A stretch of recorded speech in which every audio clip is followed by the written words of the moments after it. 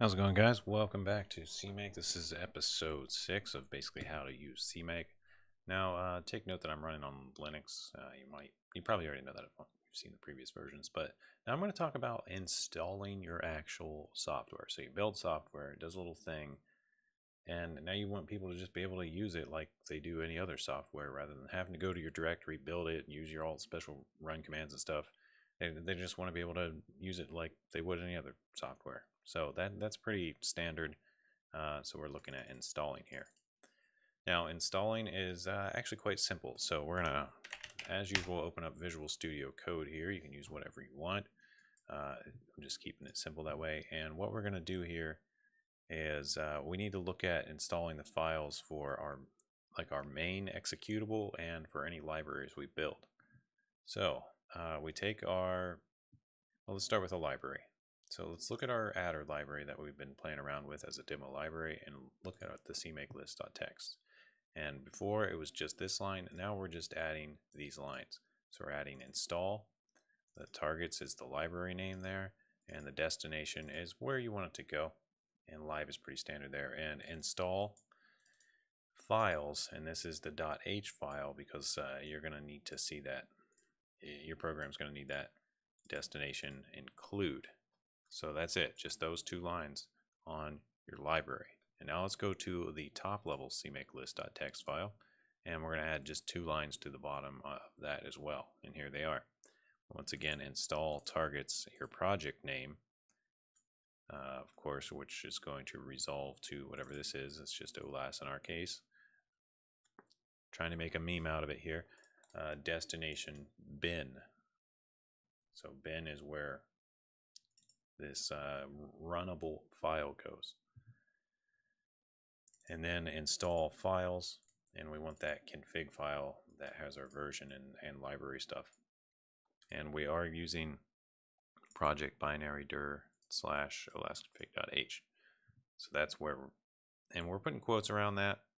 I think it'll probably work without it, but since this resolves to a string, we just want to make sure and destination include on that .h file.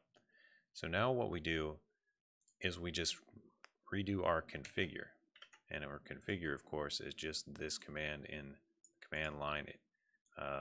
These little -d things are optional, of course, but we do need to tell where the source is and where to build to. So I'm just going to run that, and I'm doing it like so. And all that does is just run that in the command line, same as just pasting it in there. And then we want to build it again. Build's fine. And of course, previously to run it, we would have to go into the build directory and then / and then this whole thing, and that runs it, and there we go. But now, so if I just go, let me go back here. If I just want to be able to run it from anywhere in my command line, just like so, it says not found. But if we want to run it like CMake does, you just type this and it runs CMake, right? So we want the same thing to happen here. That's kind of the end goal. And now that we have those install things put in here, CMake will handle that for us. All we have to do, actually, I think it's already done it.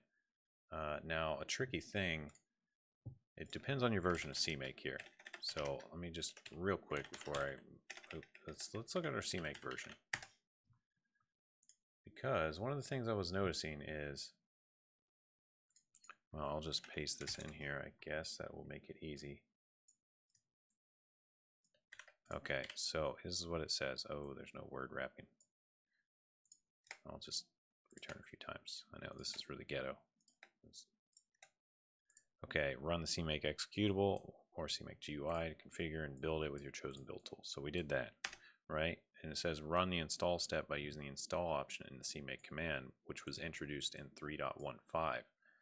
But as you can see, we're using CMake 3.13, so that's not going to work for us. So if you're using 3.15, you can do it with the install option on the CMake command. There's more about that all over their website. Here's a quick look at it. It's basically this, some stuff here. But so we're going to do it the optional way of, well, or it says or build the install from your IDE. This will install the appropriate header files, libraries, executables. So we have to do it with make install instead, is basically the point.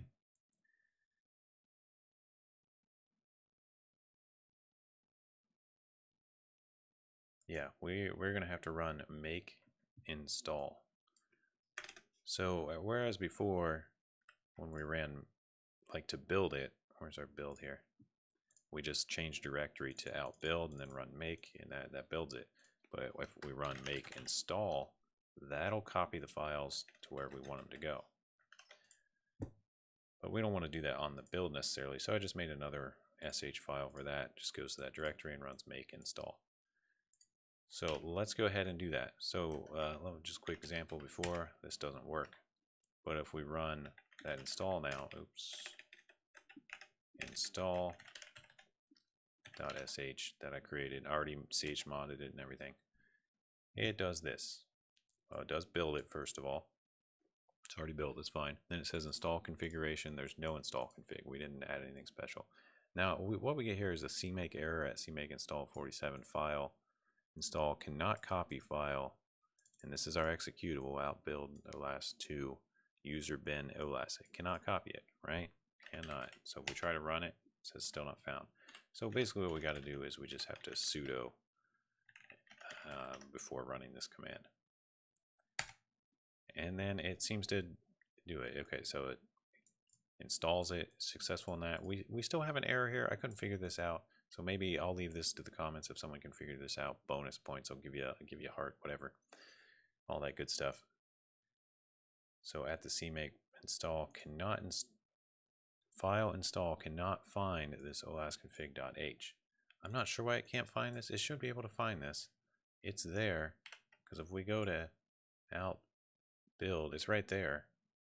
So I'm a little confused as to why. Oh, I spelled it wrong. I'm a noob. Never mind, no heart for you. I figured it out already. So I bet in here, yeah, we just put an extra C in here, like a total noob. So now we should be able to do it. And we'll have to super user, of course. And there we go. Now it seems happy. It gives us the whole thing. Installing, it put in the GLFW stuff that we wanted, because that's what we require. And all our other libraries, they're all installed. So now it doesn't matter where we are. I'll just change directory to my root home here. Anytime we just type this in the command line, it just runs our app. So you can do that with any of your apps. You can just get them installed, or if you're giving it to a buddy or whatever, they can just install it, and then you can just run it like a normal app, like you could anything else, like you could CMake, like you could awk or anything. You just type it in the command line. So that's how you do it. And also, I should note, if you're, let's see, I'll bring this over while I talk about it real quick. This installs to user local on Unix and C program files and project name on Windows. So there you go. On Windows, goes right to your program files. Unix, use your local. This doesn't talk about Mac. Don't know why, but I'm sure it goes to the default location there. So just real quick, let's change directory a little bit, go back a few, and we can now go, you know, we're deep on the Unix stuff. We'll go to user local where it said, and we'll check that out, and we see bin, we see live, we see include.